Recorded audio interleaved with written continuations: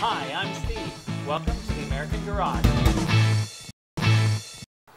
Today on the American Garage, let's take a minute and talk about garden preparation. It's springtime, time to get ready to plant the vegetables, so we're getting ready to fix the garden up.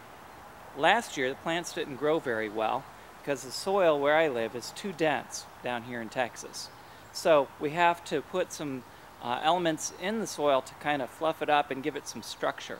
So my brother, horticulturist, he told me to put in some peat moss and some humus. So that's what we're going to do. So first we dumped out all the soil out of the bags, then we rake it out even, then we plow, then we cultivate. Some friends over at GardenTractorTalk.com wanted to see the David Bradley in action, so how could we deny him? So today's your day. Let's go plow the garden and get it cultivated too.